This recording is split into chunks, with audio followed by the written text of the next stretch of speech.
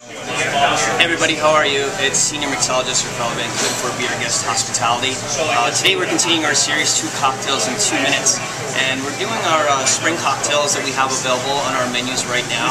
The first one that we have over here, this is called our Bermuda Breeze. In this cocktail, the key component is Dark Rum. I'm using Gosling's Dark Rum, Black Seal Rum today. An apricot brandy. Some fresh lime juice. This interesting ingredient here is a hibiscus syrup. It's a cool company called P&H out of Brooklyn that makes this syrup. Cranberry juice, and then an apricot puree. So you want to combine all these ingredients, give a very vigorous shake, pour over fresh ice, and then garnish with an apricot on the top. Candied or a regular dried apricot on the top will work. The second cocktail over here is our Brooklyn Blue Breeze.